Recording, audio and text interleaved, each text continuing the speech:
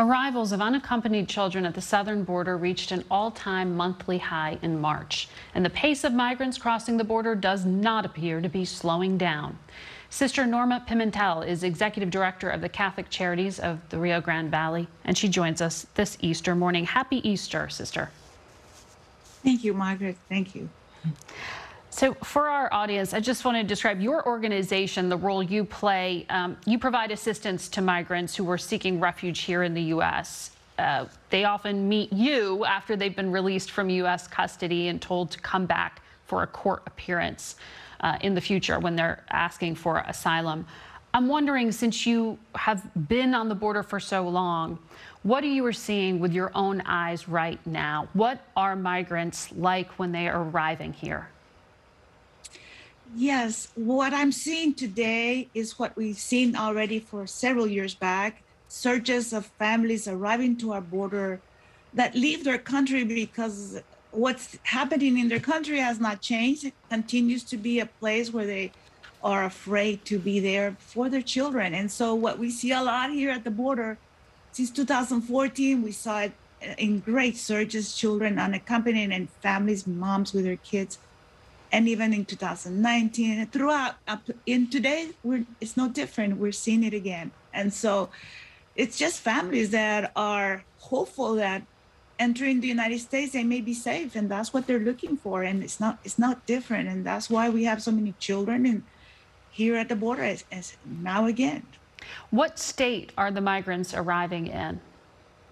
You know, the conditions that they arrived, in 2014, it was devastating what I was seeing with the families and the children dirty and muddy and crying and dehydrating and scared. And today they definitely are, you can see it in their faces that they're scared, that they've been through so much.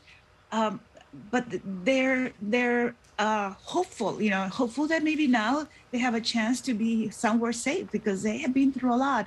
This journey that they take from their country through all along the path they go through, people taking advantage of them.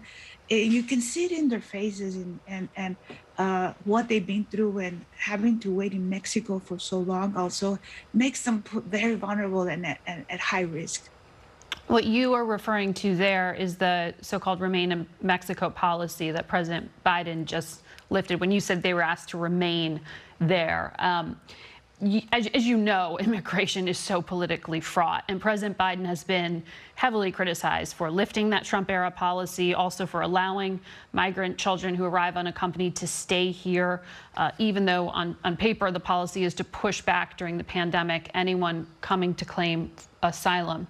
I know you're not political, but I'm wondering what you think is driving migration right now. Is it the message from the U.S. or is it what's happening at home?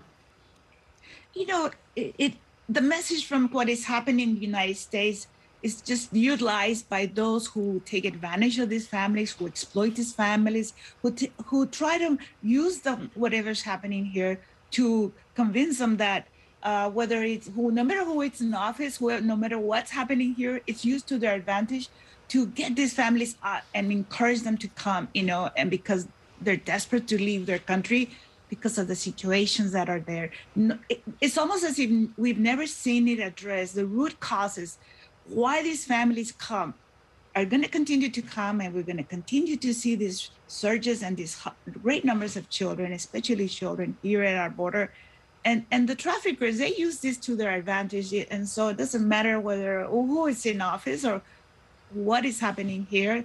The message is twisted and used for their advantage. And so I think that contributes a lot why these families are all of a sudden surges at some points and then others, and of course there's so many factors involved, but that may be one of them.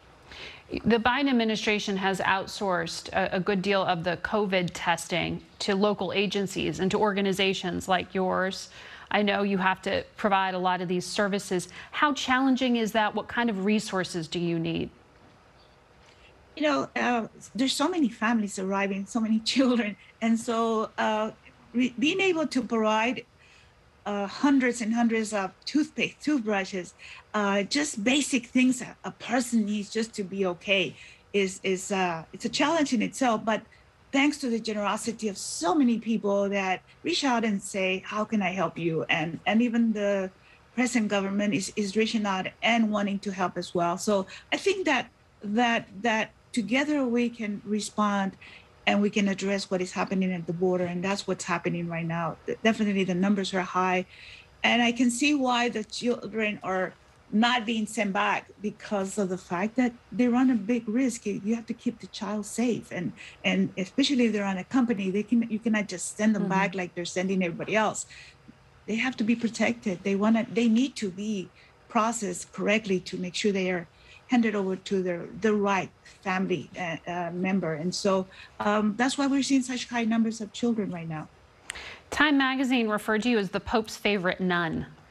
I know when you met him a few years back, you presented him with a painting of a mother and child. I wonder what your message to him was about this unique part of America, and whether you would like the current president and vice president to come down and meet with you at the border.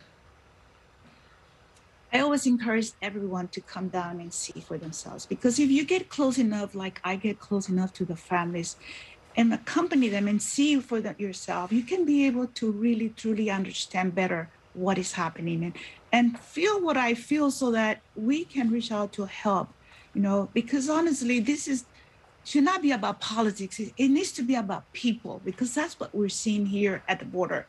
And the Holy Father's recognition was recognizing all of us doing what we were doing, to where we reach out to those that we see before us suffering. And so I certainly hope that our president joins us and comes down and accompanies us, so that he can see for himself. Thank you, sister, for your time today. Good luck to you.